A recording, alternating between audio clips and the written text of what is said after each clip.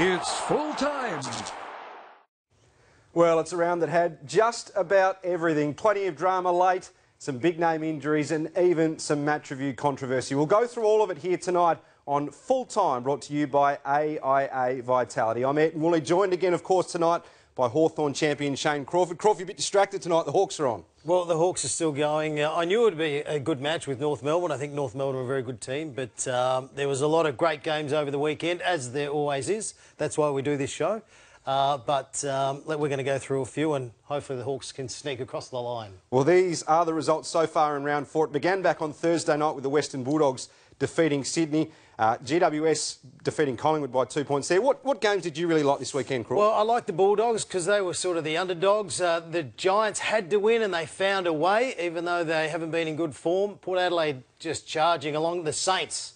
Isn't it good to see the Saints up and about? The Blues, 2 in a row. Unbelievable. Gold Coast, 3 in a row. You wouldn't read about it. Brisbane just keep winning. And the Cats found a way to obviously beat the Demons today. A few of your tips going down the gurgler tonight, I'm told. Hey, not too many. No, I actually did all right this weekend, but it's pretty hard from week to week because the unpredictability and the game is played between the ears, and at the moment it's very hard to work out. Well, we'll take a closer look at some of those matches in a moment, but one of the big talking points of the round was, of course, the incident with Zach Merrett and Jack Silvani. We've had a resolution from the match review officer, Michael Christian, in the past hour. You can see there Jack Silvani leaving hospital this morning. He had a fractured rib and a bruised lung, Crawford. He copped a week, Zach Merrett. Do you think that's fair? I think the tribunal thought it was Roger Merrett. You know, in the history he had it, or with some kind of relation. Zach Merrett shouldn't get a week for that. That seriously is a love tap. It happens probably 20 to 30 times during games where you throw the arm in and you make that player really work for that kick. And I think they have to appeal. They really do. Essendon have to appeal this. They've got a big game coming up against Collingwood. Zach Merrett's a very fair player. He was just making Jack Silvani work for the kick. We wish Jack all the very best, but I just think it was just an absolute accident. And when you look over the weekend, Tom Stewart broke his collarbone today, just knocking into a player, a Melbourne player, and Jeremy Howe getting his leg wiped out. Obviously, 2 players going hard from a GWS player. So are we going to get to that stage where we go, do you know what? If you bump into someone and they break something or you hurt their knee, you're out. And I think that's certainly the case with Zach Merrett. I think it's very unfair. Essendon had a hard week last week. They don't deserve to have their star player rubbed out this week. Well, Michael Christian almost has his hands tied at the match review process. This is the matrix he uses, the table he uses to decide what suspension he comes up with. Now, this incident involving Zach Merrett was graded as careless, body contact and, crucially, high impact. That's what gave it the 1 week. The high impact came because of the injury. So not a whole lot of wiggle room for Chriso there. High impact, please. You're kidding. Did you see it? Surely that's not high impact. Well, the impact itself was low. Please. I know he's ended, and accidents happen in our game, and unfortunately that's just the way it is. It's a tough game, you know. It's hard to get through a full season without carrying some kind of injury, and this was just an accident. It's not high impact. It's absolute bullcrap. So you're saying the Bombers are going to the tribunal tomorrow night? I think you have to appeal. Like, please, Zach Merrett deserves to play on the weekend. He doesn't deserve 1 week. Please appeal this and let's get on with it. We'll take a closer look at that later in the week. Essendon perhaps going to the tribunal if Shane Crawford, their QC. Well, we'll look now at the matches, and there was a dramatic finish, as we mentioned this afternoon. Melbourne up against Geelong, and the D's almost snatched it late. Yeah, they're going all right, D's. They put good pressure on. They're just having trouble connecting through the midfield and forward. Geelong are a very good side. They structure up really well, got great experience. They zigzag their way forward and they use the right angles to get the ball into the forward line really well. But it was a really good game. 2 sides having a real crack. I know people are going to argue that the game has lost its way, but just 2 sides being very desperate to try and get another win on the board, and the Cats finding a way. I think you knew what I was going to say next, didn't you, Shane? No, I had no idea what you were saying. I had a problem with that match. It was close. It was close, but I don't think it was a great match. I don't think it was an overly enjoyable match for the neutral spectator. And that brings us now to what Chris Scott said after the game. He was quizzed about coaches and their responsibility to the look of the game. The short answer is, yeah, I think we do have a bit of a responsibility. But I think the responsibility is more with the rule makers and with the AFL.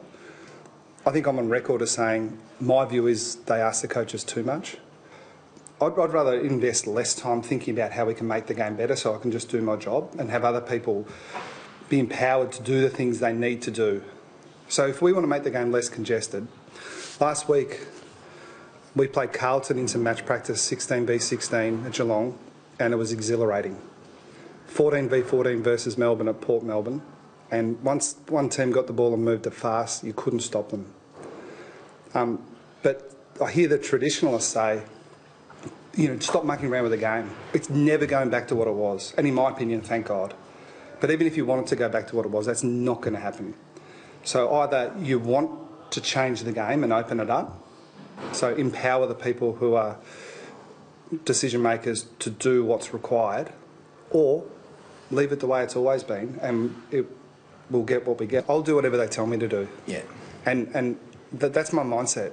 I think less asking, more telling. And secondly, if your issue is congestion, you want the ball to flow better and make it harder to defend, reduce the number of players on the field, increase the number of players rotating, and the ball will ping around, and it will be so hard to coach and so hard to defend.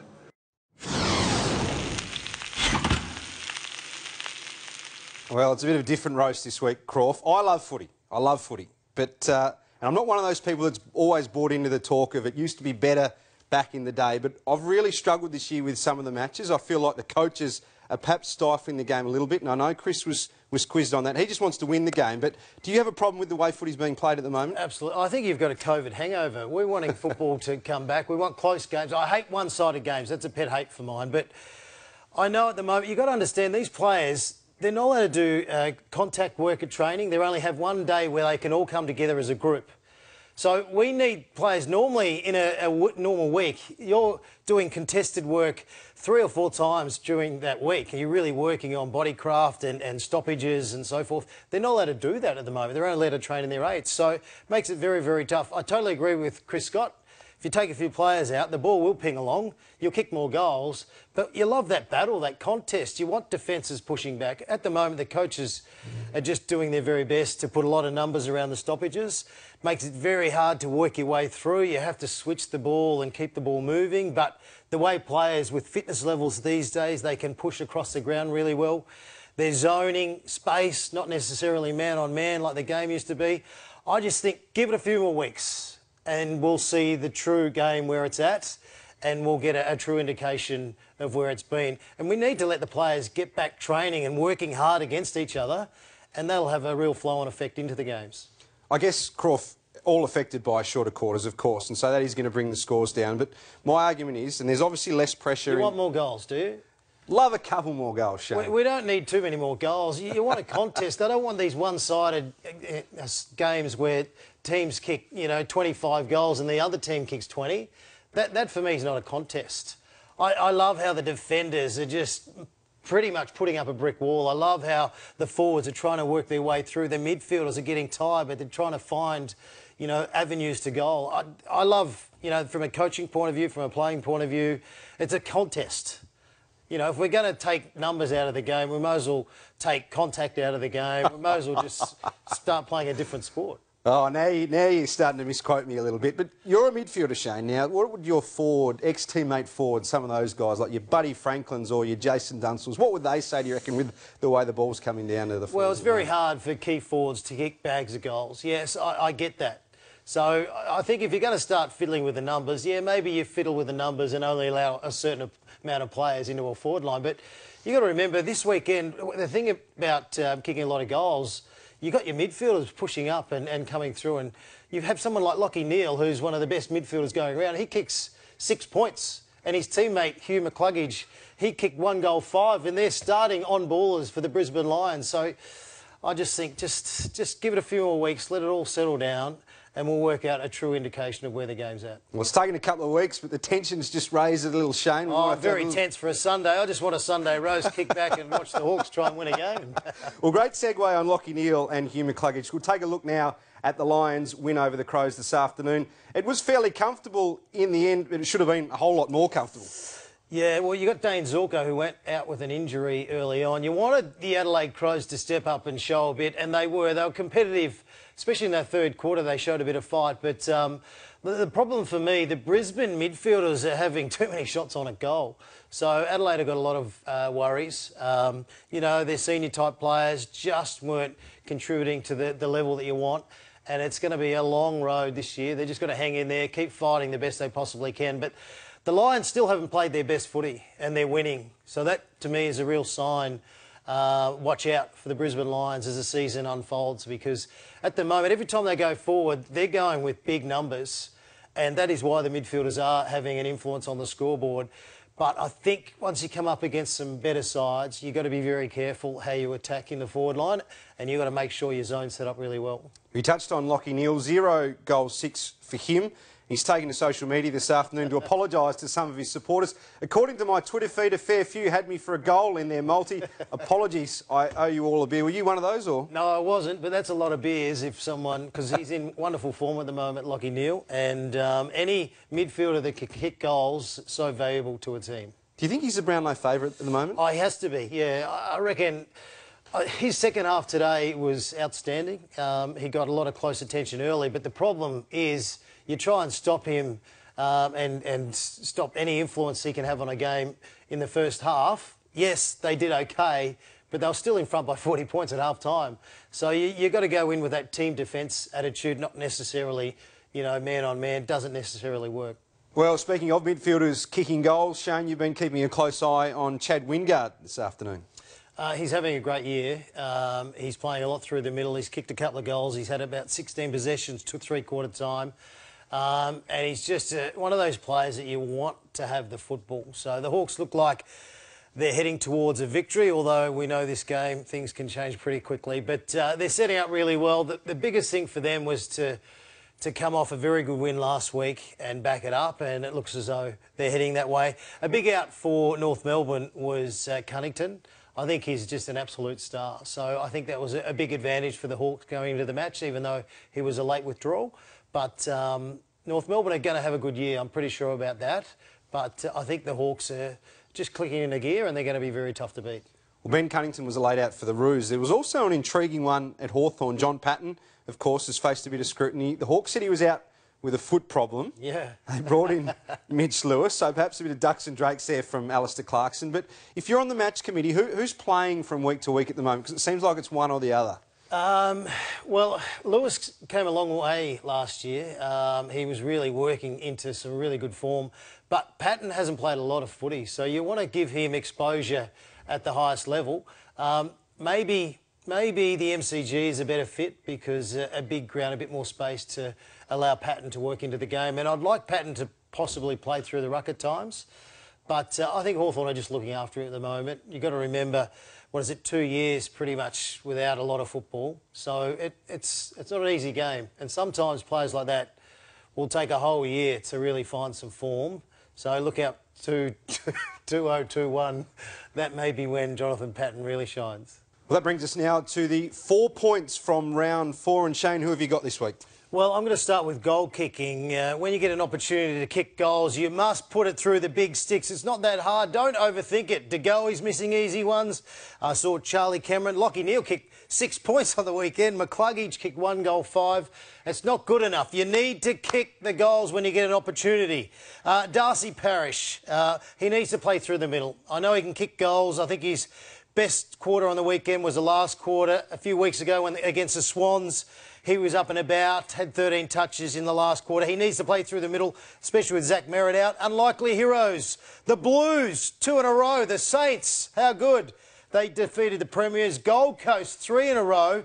And, of course, Port Adelaide on top of the ladder, undefeated. And key forwards, Charlie Dixon, they're back. About time. You know, I remember Jason Dunstall, Tony Lockett, some of the all-time greats. It's great to have key forwards really having a huge influence on the game. And have a look at Charlie Dixon there. He's got a six-pack. That's very rare for a full forward to have a six-pack. Well, if you go back to Lockett and Dunstall, that definitely didn't happen. But a different moving and type of forward these days. We're talking about some Hawthorn legends there, Shane. And it has been actually an emotional week down at Waverley, hasn't it? I mean, after the passing of John Kennedy Sr. on Thursday, aged 92, I'd imagine he'd had a big impact on everything you'd been a part of down there. Well, he was incredible, and as Alistair Clarkson said, he very much was the godfather figure, and he really changed Hawthorn. He brought in that real hard training.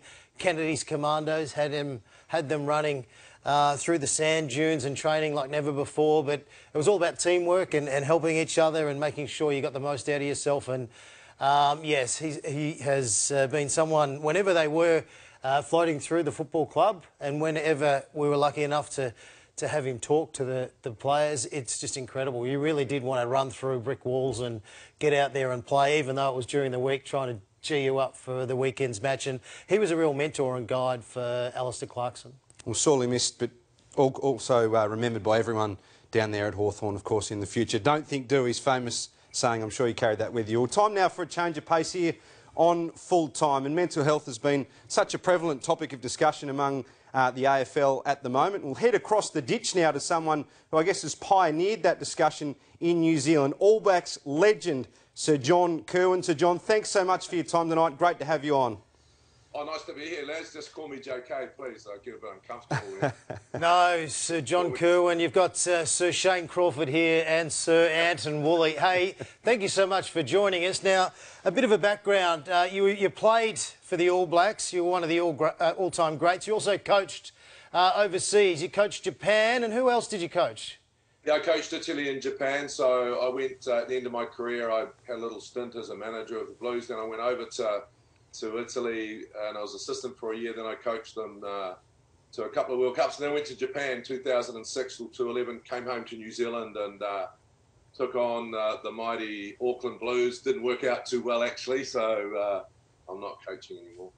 And you do have an Aussie Rules connection, because during the juggernaut that the All Blacks were on fire, especially during the 80s and I think during the 90s, you actually had an Aussie Rules connection.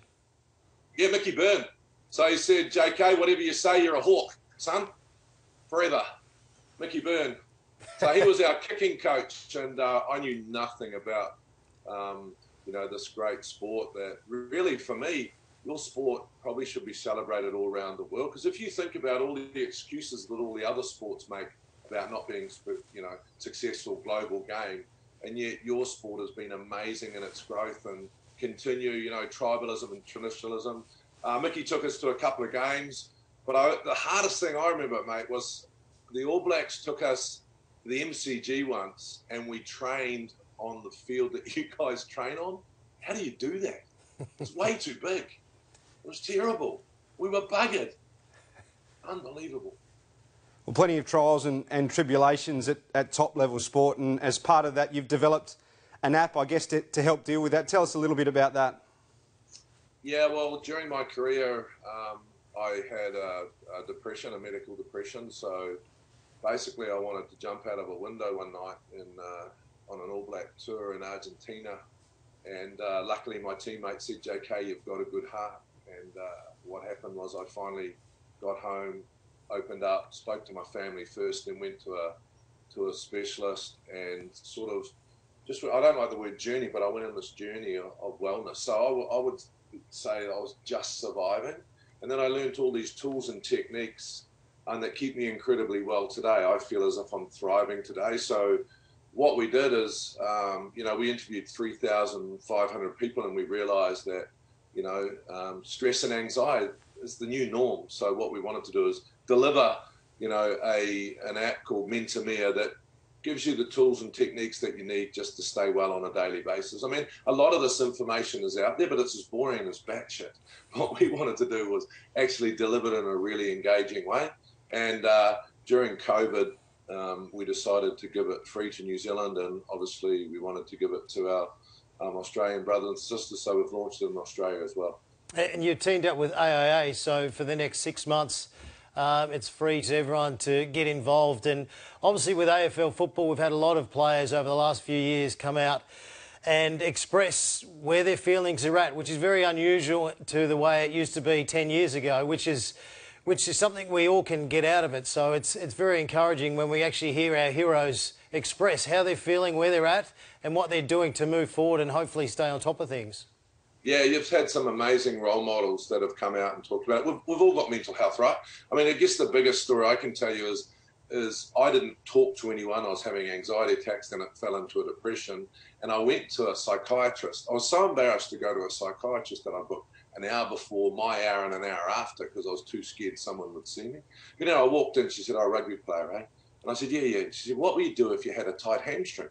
I said, "Well, I'd stop and stretch it." She said, "Okay. What happens if you get up and you keep running, it gets really, really tight?" And I said, "Well, I'd ice it and go to the physio." You know, she said, "Well, your brain's no different, mate." And that just really clicked for me. You know, I had a tight hamstring in the head. I needed some ice, and I needed to know who the physio was. And I think that what we're trying to do is just say that this is normal. And also mental health is not prejudice. And right now during COVID, it's a pretty stressful time. So, you know, it's important that people start talking about it. I mean, in our era, you know, no one spoke about it. It was seen as a real weakness, but it's not a weakness, you know, it's an illness. But if you get this illness early enough, and that's what we wanted to do with Mentamere, a lot of the, you know, help is ambulance at the bottom of the cliff, but what we wanted to do is put a fence at the top of the cliff and then move that fence back. So just really simple tools and techniques to keep yourself well. Well, JK, Sir John, thanks so much for your time. I've got to call you Sir John. JK doesn't seem quite right just at the moment. All Blacks legend, thanks so much for imparting that knowledge on us. The Mentamere mental health app, we'll keep an eye out for it. A great message. Yeah, go the Hawks. Is that what I'm supposed to say? Go the Hawks? Yes, go the Hawks. Good on you. Well, Shane, I think a great way to finish the show for tonight, an important message. Yeah, a very important message, and it's just great to see the two countries coming together and sharing the love. And we all know that you know, it's a really delicate space at the moment. And when you've got heroes like that, and he is like one of the all-time greats, really, when you talk about rugby union in New Zealand. So it was great to have him on the show, and hopefully people, if they do need a little bit of help and a little bit of guidance, get onto that Mentamere app, and hopefully that can help them get back on track. Well, Shane, thank you for your company, and thank you for your company. We'll be back again next week with Full Time, brought to you by AIA Vitality.